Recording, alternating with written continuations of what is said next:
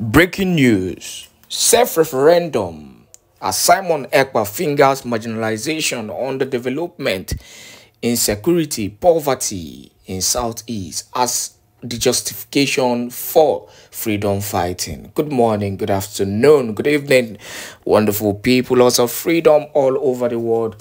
Wherever you're joining us from today, you're highly welcome to this wonderful YouTube platform that gives you quality news and information on every activities happening in this territory. Please subscribe to this channel if you've not yet subscribed, and make sure you turn on your notification, because we will notify you whenever we drop our spanking news. Now, straight up to the issue on ground and straight up to the matter we'll carry come for you. The Prime Minister Simon Èkpá has actually cited out the reason why he is fighting for freedom, and the only thing that can stop his freedom fighting. Without wasting much of your time, make we hit you the news in details. The news: the Prime Minister of the Biafran Republic government in Elzai, Simon Èkpá, has cited marginalization, underdevelopment, insecurity, attack against Christians, and poverty in the Southeast and South-South region as justification for the vote for self-referendum.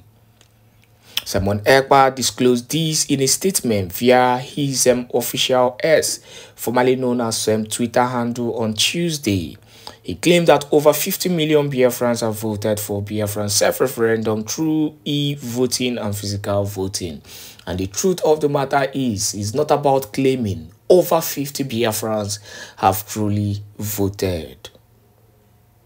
We continue with the news. He stressed that the numbers of Biafrans who have voted for self-referendum in the last 8 months surpassed the number of voters in the 2023 general Nigerian presidential election, which stood at 25,286,616.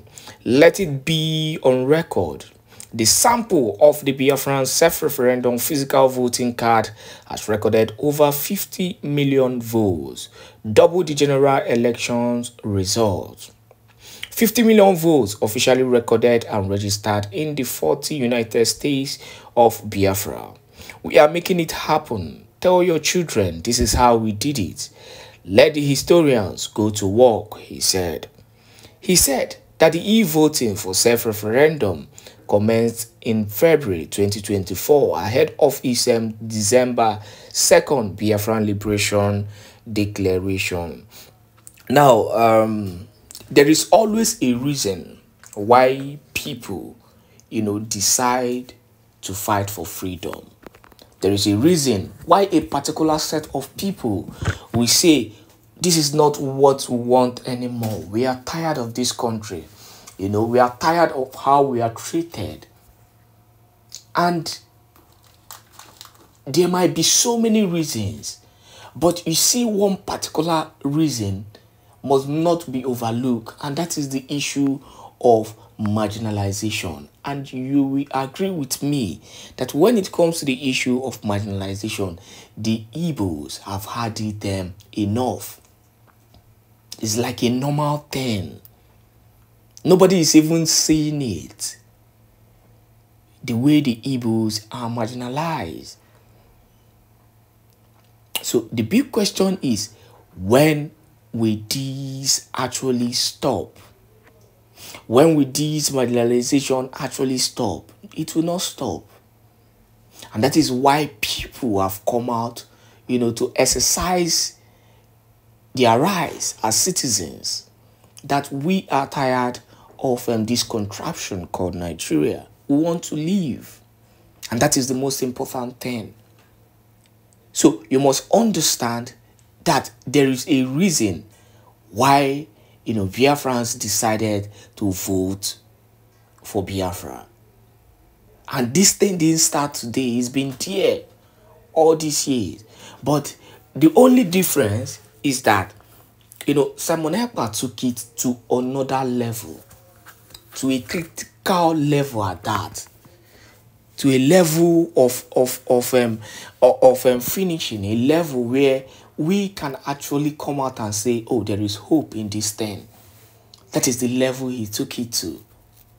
And people have actually reacted to these by coming out to exercise their franchise. See, I've posted the videos over and over, just for evidence on my channel where, Biafrans in numbers come out to vote. I purposely posted those videos so that it will be a reminder that truly these things actually happened. It was not just a mere talk. It was not just propaganda. It was not just, to just pile up number. It actually happened. In fact, I want you, to listen to this particular broadcast in line with this discussion. And do not forget, as you're doing that, please make sure you share this video to as many groups and platforms as possible. Trying to find out what's going on inside the house. Some are watching, thinking if we're going to fail or if we're serious. Let me tell you, this journey that we have embarked on, we are not going back. We are not. And if you are a Biafran, you don't ask yourself questions. I don't know what to tell you. You need to locate one of the closest hospitals.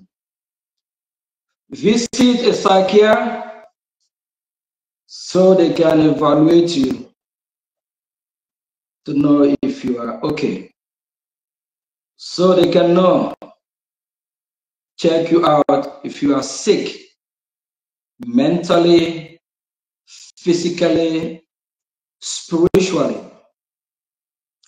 We are not talking about the kind of spirituality that Ebukobi and others will tell you about what's going on with you.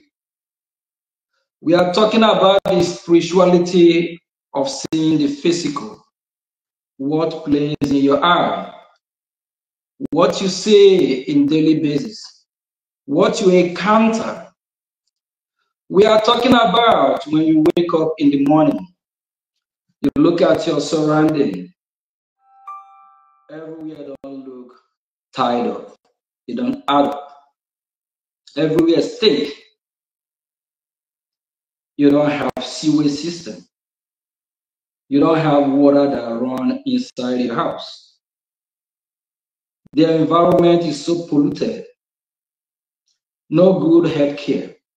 Why will you even have a good health care? Why you don't have functioning hospitals? Why inside the hospitals that actually function, that are not up to the standard, mosquitoes live inside the hospital? Inside the hospital, you actually will get sick inside. That's how terrible that country is. If you don't ask yourself question, is this how God created us to live? Is this how Chukwuka Biafra wants Biafrans to live? Is it Biafrans' destiny? For those of you that live in diaspora, you have seen a civilized world where everything runs smoothly. And you stuck there for years, for generations. You forgot about where you comes from. You are mentally sick. And don't you condemn hope. Uzodima or Uzodima, whatever the governor name that killed his own people. Why I said you should not, you condemn yourself first because you are worse than him. When you blame someone, still point the same finger to yourself and ask yourself a question. Are you doing the same thing whoever you are blaming, complaining about? Are you doing the same thing they're doing? If you are doing the same thing, Both of you are still the same birds that flies together.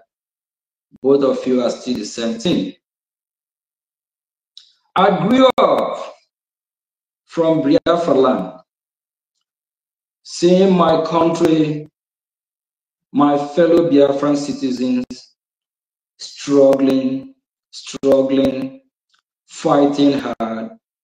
They have to leave their territory, their domain, to a known territory, just to be able to do what? Make a living. Just to be able to survive. Do you ask yourself a question, those that live in diaspora?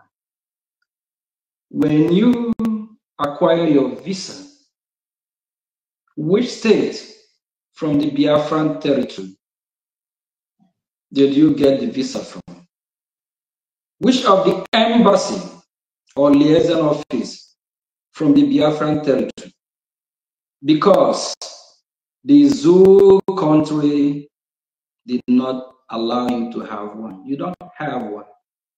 Then you ask yourself, when you flew out of that country, from which of the airport?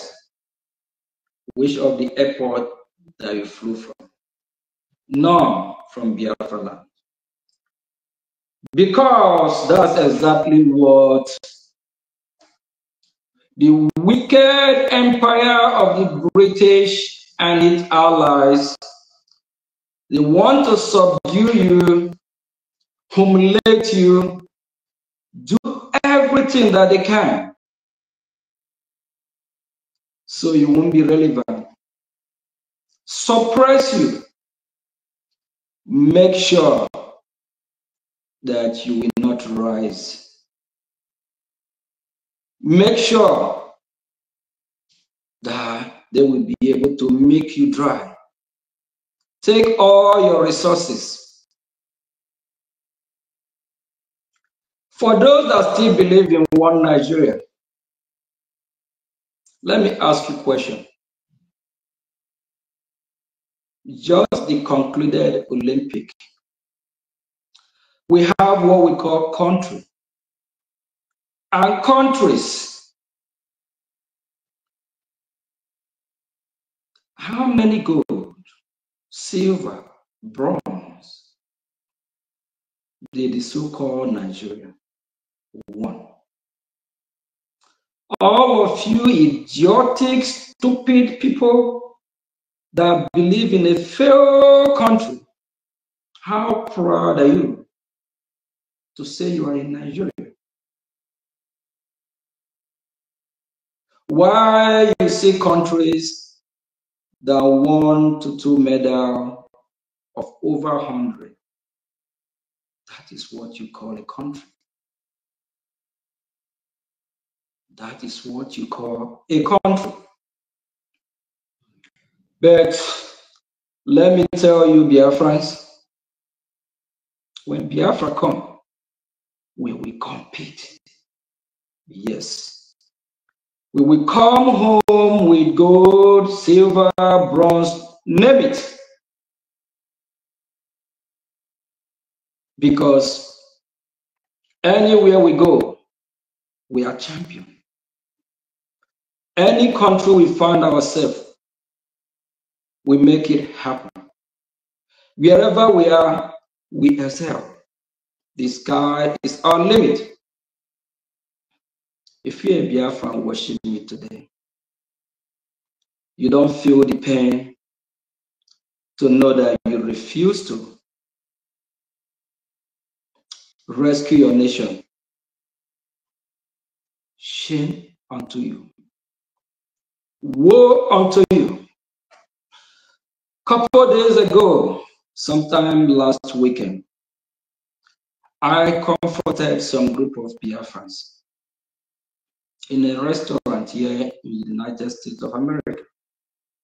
I was so angry, bitterly upset. I actually lay a curse on some of them. I let them know this pain that they are putting us through. if they don't come and be part of what we are doing to make sure this journey will go smooth and easy for all of us, the land of Biafra will reject them. And no seed they will sow when Biafra comes that they will reap. Because it's so heartbreaking that some Biafrans decide not to be part of what we are doing. And in the country where they reside, they believe they have arrived, where they have good neighborhood where they live. If they encounter anything that comes on their harm's way, they will call the police. They will dial 911. In less than a minute, the rescue team will be there. They realize, they believe they have arrived in a country where they reside, since the life there is much more easier than where they came from. Here in the United States of America, this country has fought over 108 wars. All this war they are fighting, why? It's war for freedom. That's what put them in the map of being the world leader. They fight for their survival. They make sure that the terrorists don't bring the war, the fight, to their own home soil. Rather, they wage war upon them before the war gets to them. Biafrans, freedom is not given. Freedom is taken. Freedom is good. Nothing wrong with that. And for us to be able to achieve our freedom, what do we need to do? If we want Biafra land to compete and to be better than Dubai, America, and the rest of the world, what do we need to do? First of all, we need to first get our freedom. We need to rescue ourselves from the bondage that we are. Now, Biafrans, we all know we are no longer agitating. Rather, we are liberating. Just like what happened in all around the globe. You see people fighting. Fighting for what? Some are fighting to liberate themselves from the terrorists around them, or from the terrorists that want to subdue them and take over their land. We Biafrans, we have went through war with Nigerian government before, or Nigeria as a contraption or a company of the British Empire. Where the British Empire waged the war, and they make sure they have blockade every way that food will come into Biafra land, which results millions of Biafrans, my fellow Biafrans, women, children, our uncles, brothers, nephews, that died through salvation. If that don't make you feel bad or hurt you, tell me, who are you? Are you truly a Biafran? Or you are one of those Fulani that are born into Biafra land to destabilize us, to make sure that they take the line of the Biafrans from them. There's what we call, when you hear the cry of a brother, don't run away. What you do, you stand tall, shoulder to shoulder with brother and make sure they are all rescued. If you are truly a Biafran, this call for freedom is for you. And make sure you be part to make a history to liberate your people, to make a history to make sure that generation will talk about you. The zoo government, they think we are joking. They kidnap our leader, Mazi Nnamdi Kanu, thinking it's over. News flash, it's not over yet. We will fight until we make sure that we defeat our enemy. Because freedom is worth fighting for. And this journey that we have embarked on, we are not going back. We will do everything, whatever it takes, for us to get our freedom. The good news is that with all the leaders that we have had, have fought from the time of our leader, Mazi Odumegwu Ojukwu, and his vice, Mazi Philip Effiong. They fought very hard for their people, for the love they have for Biafrans. Because they foresee this day that if they don't fight for Biafrans to make sure that we have a country, we have a nation, they see what will happen. And they make sure that they set the example, they set the page for us to emulate and step up. Our leader, Mazi Nnamdi Kanu, another visionary. In the so-called contraption today, even the so-called men of God will believe, I believe they all will testify that they have not seen any man like our leader, Mazi Nnamdi Kanu. Everything he has said about the zoo come to pass. When he said they are coming, they are coming. Some of the idiots that claim to be Ohaneze, Ndibu, I don't know who they are leading. Not me, I believe not you. And the governors that are sold out, they were like, how is it going to be possible? Even the Southwest and the South, some are asking questions.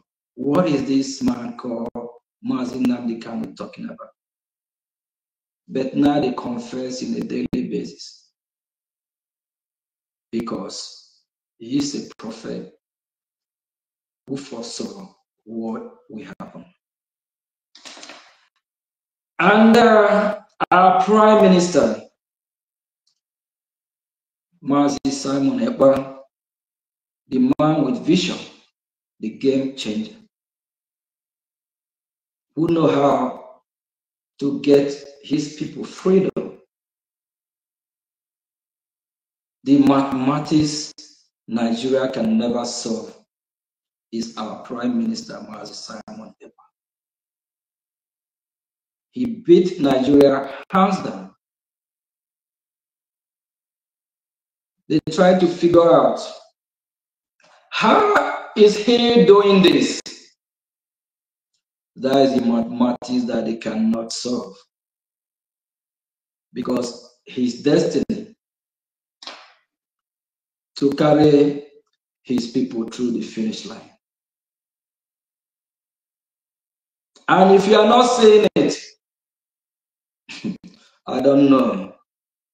I don't know how blind you are. I don't know who will open your eye so you can see that we are in the path to our freedom. That comes to the reason why we are here today. The lobbyist team that are part of the sponsorship to sponsor our lobbyists supposed to be here with me today, but because of the short notice.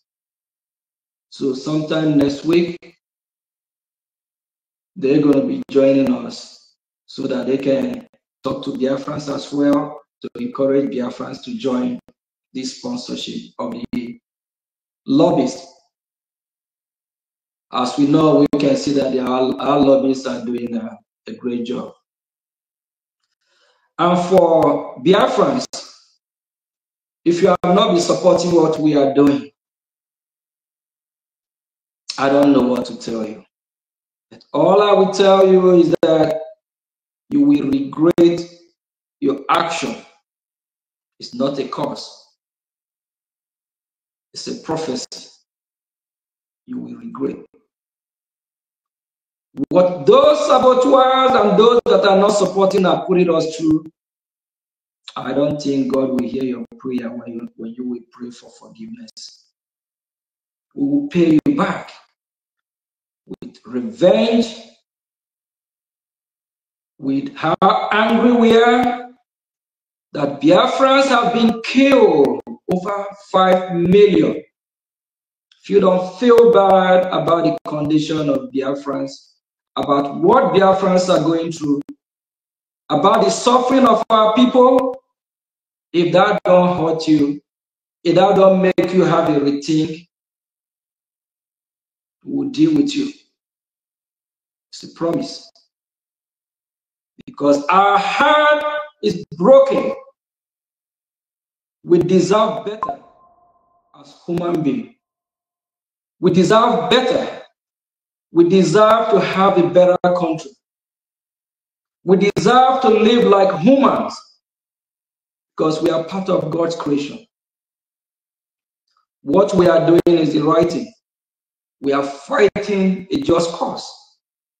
If you don't like the fight we are fighting, go and drink acid, jump inside lagoon, jump inside the ocean, go kill yourself. We are not hiding now. We as a people deserve freedom. We never invaded anyone. We never take what don't belong to us. We are just asking for our existence, our freedom. And as for you as a Biafran that decide to sabotage what we are doing, to stab us from the back, to drag us backward, time is coming.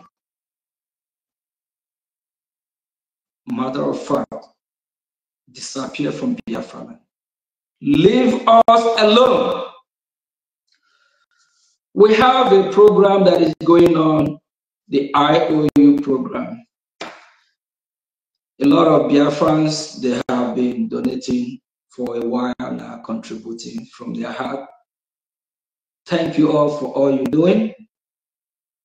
And special thanks to our Liberation Army that are in the bushes, that are in Biafra land, protecting our vulnerable women and children from the hand of our enemy. Thank you all for the sacrifice. For those of you that left your home for years, left your entire family, sleeping in where you don't supposed to, just to make sure your people are safe. Thank you. We appreciate you. We appreciate all you are doing, and we appreciate that you all are loyal to one and only the Prime Minister that we have. because he is the chief of army staff we have. We appreciate your loyalty. As our leader, we all have the due respect to respect his authority and work with him so he can take us to the finish line. Because he's a man who knows the map, the road map to get to where we are going. That's why we are so loyal to him. If you don't like the loyalty that we have pledged to him, you go to hell. That's what it is. That's what it is. We don't have two captains, two commanders. We only have one leader, Nnamdi Kanu, and our prime minister. We don't have no second in command, no 10 in command, or no 100 in command. We only have one chain of command. Our prime minister will give directives and order. So the rest of you with your order, go to hell. We don't want to sink where we have people drinking who will pilot us. We are loyal to him. Thank you, our prime minister. Every Biafran that have participated so far on the IOU program. Thank to all of you. Thank you, thank you.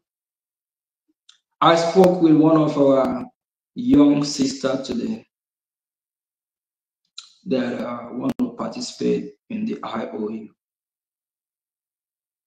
My heart is warmly gladdened seeing our young ones stepping up.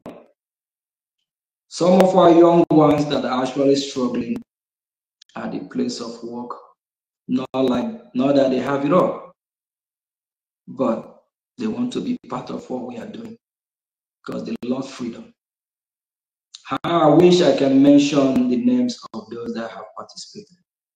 It gives joy that the Biafra is alive. It gives joy that what we are doing, Biafras are killing.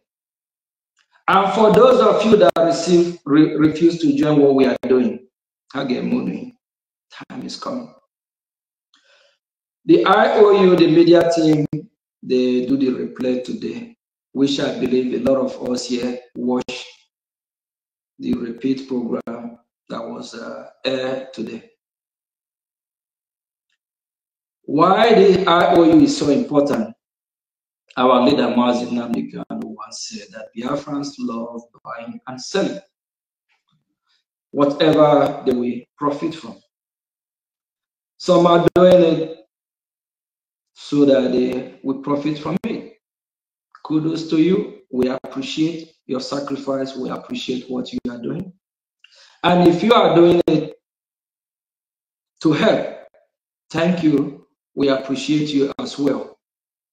And if you have not been part of this program, kindly be part of it. Please, dear friends, it's time that we all come together, unite, and make sure that we fund our movement. We fund the Liberation Army. Because with money, with finance, everything will go as smooth. Everything will be easier. The journey of 1,000 miles will turn to a journey of 5 miles. The journey of 100 miles, we can cut the journey short to 2 miles. So why not you support? I have a question, just like former President Trump asked the Black community during his campaign before his first presidency in 2016. He asked the Black community, what do you have to lose if you vote for him? He's saying if they vote for him, they have nothing to lose. Because he will do everything with his power to make sure that the Black community benefit from his administration. Biafrans, I'm throwing a challenge, asking you, what will you lose if you financially support the freedom of your people, of your country, of your generation, of yourself? You have everything to gain. You tell me, what is holding you back? Talk to me, Biafran. What is holding you back? If you have what it takes to support what we are doing today, and you know we are genuinely fighting this cause, and you refuse to support, shame to you. You are evil. And your evil will catch up on you. Because a lot of you there want us to fail. And we will disappoint you. You will be disappointed. And for all of you that know how to sing praises on how what we are doing the right thing, we are in the right channel, God has brought our PM, Master Simon Èkpá, to lead us, God is behind what we are doing, and you refuse to financially support. If you have the money to support and you refuse to do that, shame unto you and your generation. The land of Biafra will reject you forever. We are not looking back when we ask the land of Biafra to deal with you, because you disown the land of Biafra. If you believe in Biafra, and you believe in the land of Biafra, and you believe that Biafra is a territory designed, ordained by Chukwukika, our God, and you refuse to defend our land, Chineke walk before the devil will visit you. Because that's who you are. You are evil, you are devil, you don't deserve to live. Those that deserve to live are those that believe that their fellow human being will live. If you don't believe that Biafrans have the right to live in Biafra land, that Biafra have the right to exist, that Biafra have the right to live in God-given land, you as a person, you don't deserve to live. Then if you decide to leave, get out from Biafra land, relocate, go to that land, that place that you believe is where you're from. If you're from the north, move to the north. If you're from the Oduduwa Republic, move, leave Biafra alone. We Biafrans have to fight for our land. We don't have nowhere else to go. When somebody push you to the wall, where do you run to? Nowhere else. You are done. But before they push us to that wall, we'll make sure we defend ourselves. We'll make sure we do everything that we can. And if you are not one of those that are doing your best, please, we beg you, do your best. Because Biafra land is worth fighting for. You are not just fighting for yourself.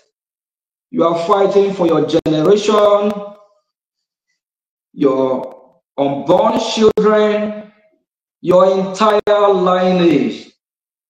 That's what you are fighting for. And for those of you that believe you have something in common with the Israelites, proclaim it and act upon it. Look at the history of the Israelites. Whenever they face challenges, they fight back. For example of what is going on now, you can see them fighting back. They are fighting the terrorists on their right, on their left. They are fighting Hamas, Hezbollah, Houthis, the Iranian, all the Iranian forces. They never fold their hand. Praying, doing fasting and prayer, believing that their fasting and prayer is what will save them. They equip themselves with logistics. They equip themselves with guns. What they can defeat the enemy with. And if you're one of those in Biafra land that believe in just fasting and prayer from morning to night, God don't work that way. We have to defend our land. You can still do that fasting and prayer, but we need money to be able to get what we need to win this fight. Every Biafran, this is a call for all of us to financially support our freedom.